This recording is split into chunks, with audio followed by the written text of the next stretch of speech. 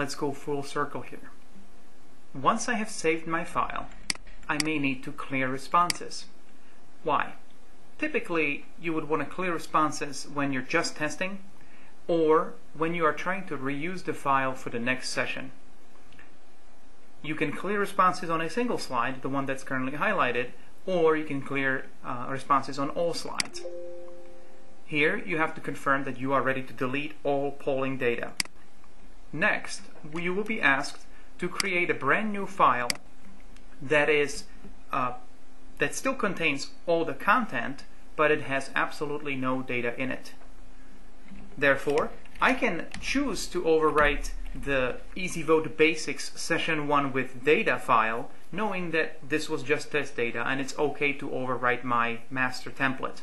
However, I would never do this if I had real data that I'm just clearing, because overwriting the file that already contained the real data will simply cause it to erase it all.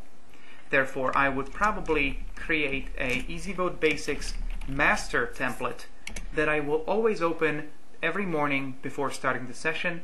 Then I will perform a file save as after I have collected all the responses from real audience, and therefore I can just close that file, go back to my master every morning, knowing that that is the file that is empty, and I can always just start collecting new data every day.